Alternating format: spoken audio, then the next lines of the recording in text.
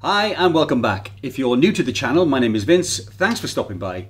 You're very welcome here indeed. So as well as targeted supplementation, a good diet and good exercise, it's important to get good quality deep sleep to live a long and healthy life. And you'll know if you watch the channel that I did a sleep test a few months ago where I did actually manage to double my deep sleep. Part of that experiment, I used these blue light blocking glasses, and I used my fitness tracker to see what effect these had on either the length of my sleep, my light sleep, or my deep sleep. And if you watch the video, you'll know that these little beauties made absolutely no difference whatsoever. These now reside in the cupboard of broken dreams. I recently read an article by the Mayo Clinic and watched some interviews with eye care specialists and professionals who have now also seemed to blow the lid on the blue light blocking glasses craze. So enough waffling off me, let's jump into the presentation and see what the Mayo Clinic has to say about blue light blocking glasses. This is a review of a study I read into the efficacy of blue light blocking glasses. Is there any scientifically based evidence with regard to falling asleep and the effect of blue light on our circadian rhythm? Or do people just think they get a better night's sleep because of the advertising hype? Firstly, let's hear from Andy Mant.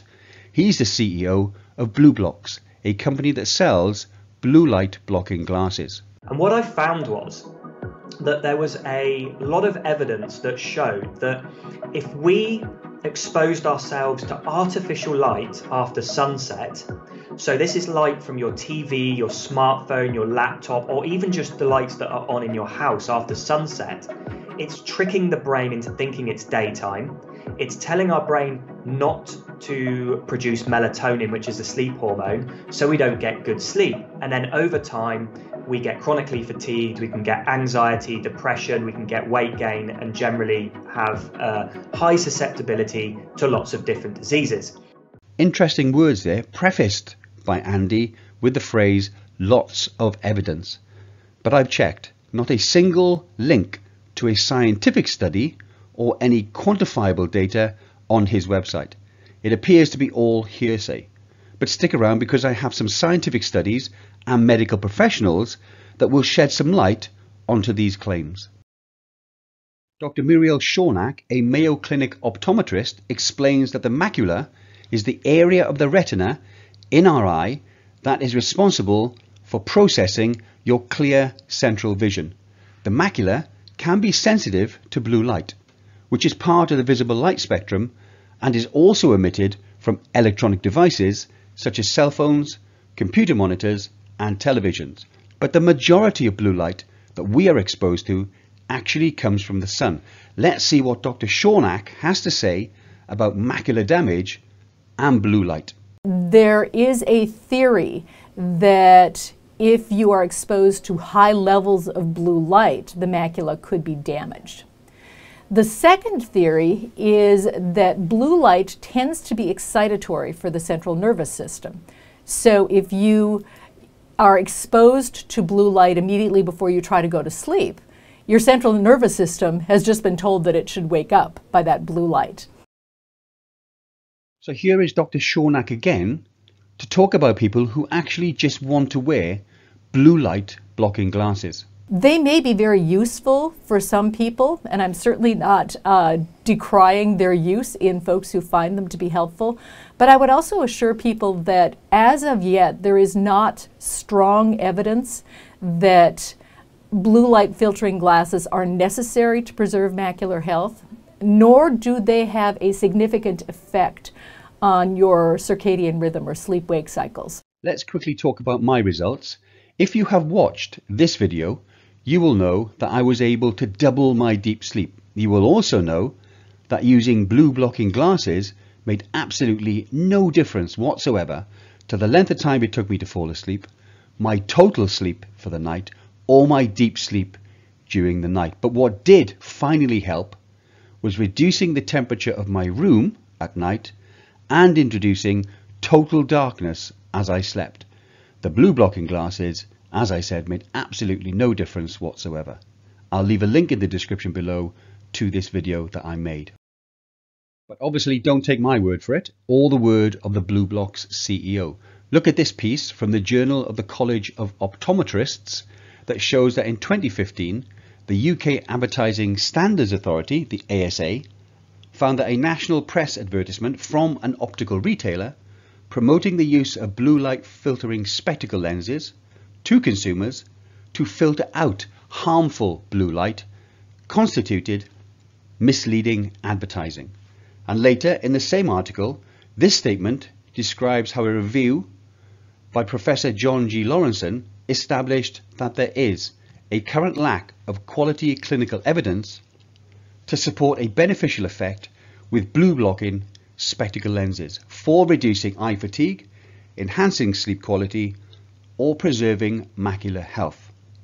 And this study in PubMed, again link in the description below, where it concluded that we find a lack of high quality evidence to support using blue blocking spectacle lenses for the general population to improve visual performance or sleep quality, alleviate eye fatigue, or conserve macular health. And it is not only online that the blue light blocking glasses suspect science is being used to sell products. These are some clips from a Canadian hidden camera show, link in the description below to the full clip, which visited 12 stores to see what the story was. Protection against any blue rays from the computer is cut the, damaging rays from computer. So it blocks about 20 to 40% of the harmful blue lights coming from tablets, computers. So I have a blue light filter for people using computer all the time. I'm in front of my computer a lot at work. Blue filter, yeah. This sales pitch sounds and looks convincing. You see blue yeah. blue light? Yeah, a little bit, yeah. Going through, yeah. Here you don't see the blue light. So they filled out the blue lights. It protects you. You get fatigue, oh my God, just staring at it like that and staring at lights. It just gives you that, cut down the fatigueness. In this second clip, the shop assistants turn up the scare tactics to get the blue light lenses sold more effectively. It causes the retinal damage. It damages your eyes, obviously. Like macular degeneration, like when it's damage to your retinas, things like that. At one chain, we even hear the C word. It causes skin cancer, cataract, macular degeneration, and other eye conditions. In this third clip, they show footage from America's oldest eye hospital, where they meet Dr. Sonia Garg, who is an eye doctor, an eye surgeon, and spokesperson for the American Academy of Ophthalmology. It's a new thing, and it's all over the internet. I can't even open up, any website without, hey, maybe you want to buy these blue light blocking lenses. Okay then, let's hit play. If you're in front of the monitor and your eyes are tired, usually blue light affects your eyes in that way. Because the blue light is really damaging, so you feel very, very fatigued. Especially office work, you stick in front of screen all the time, you get blue light right away, like every single minute. It causes strain in your eyes. We heard that several times. Is blue light from your screens harmful? No, it's not. And I don't know where that's come from and why it's taken off so much, because it's not data-driven. Let's now hear from Dave Asprey, the alleged father of biohacking and the owner of the company True Dark Glasses. It's Stop Junk Light Day. There are a ton of things that you can do to control junk light in your life. And you might say, what the heck is junk light anyway? Well, here's the deal. A long time ago, we started putting high fructose corn syrup and margarine in our food and pretending like it was food. And we accidentally did the same thing in our homes, in our schools, and in our businesses. We replaced things like natural sunlight or incandescent light, or heck, even lamp light that our bodies understand, with junk light in an effort to save money. So here he's comparing high fructose corn syrup to blue light, and the majority of blue light comes from the sun. We all know about the negative effects of high fructose corn syrup, but conflating the two strikes, in my humble opinion, a certain amount of unfounded fear. Remember that fear sells, and don't forget, Dave Asprey owns a company that sells blue light blocking glasses. Marketing 101, invent a problem, but then offer a solution. It's nice to save money on energy. The problem is that if you start feeding your eyes, your brain, your skin, and these little cells in your body called mitochondria, artificial wavelengths that they were never evolved to understand, you end up with biological confusion. The Nobel Prize was granted last year for discoveries in circadian biology. So lights like LED lights and fluorescent lights mess with your sleep cycles. They make you hungry, they make you tired, they give you headaches. They completely mess up the way your body was meant to work. Yes, artificial light keeps us awake, and the Nobel Prize was awarded for circadian biology, but it didn't prove that blue light messes up your health. If it did, I think Dr. Garg and Dr. Shornack and every other ophthalmologist would know about it. Remember that an ophthalmologist is an MD. Opticians are trained to fit eyeglass lenses, frames and contact lenses. They are technicians, but before they can be a technician, they have to be a salesperson. Light is as important as food. So if you're feeding yourself a great diet and you're sitting under artificial lighting, you're not protecting your eyes, your brain, and your skin from bad light, well, you shouldn't wonder why you don't feel as good as you could. You shouldn't wonder why you're so tired at the end of the day, or why when you walk into a big store with bright lights at night, you feel like a zombie and you walk out with a shopping cart full of stuff you didn't even want. It's because light controls your brain, light controls your cells, and that's why junk light's so important. I think the statement that the reason you feel bad when you eat a good diet is because you eat under blue light is a bit of a stretch. And in my humble opinion, I think that's misleading. It may be also the supermarket analogy is slightly ludicrous. It may have something to do with you having just done a long day and not wanting to be in the supermarket. That's why you're tired. And the reason that your trolley or your basket is full of stuff that you didn't really want is because of the supermarket's aggressive and well-designed marketing strategy. Nothing to do with the blue lights in the ceiling. And the next time you're out, do a small test. Look into an optician's shop and see how many of them are actually wearing blue light blocking glasses. Now there are blue light blocking glasses that don't look a different color, so they could actually wear any kind of glasses and tell you that they are blue light blocking glasses. And if you think back to the last clip, according to some of the opticians, if you don't wear it, blue light can give you cancer. So the choice is yours.